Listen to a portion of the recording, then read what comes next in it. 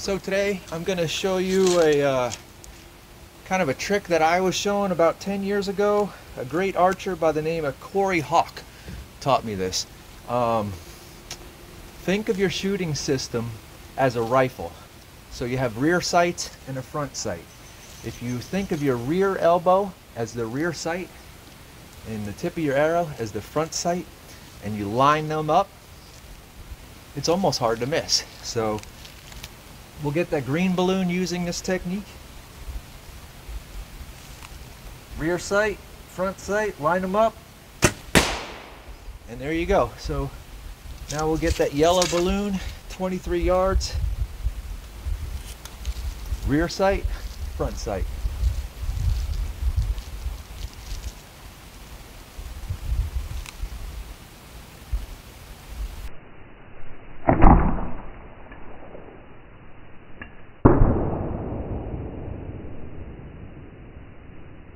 And we got it. Y'all have a good day. Aim small.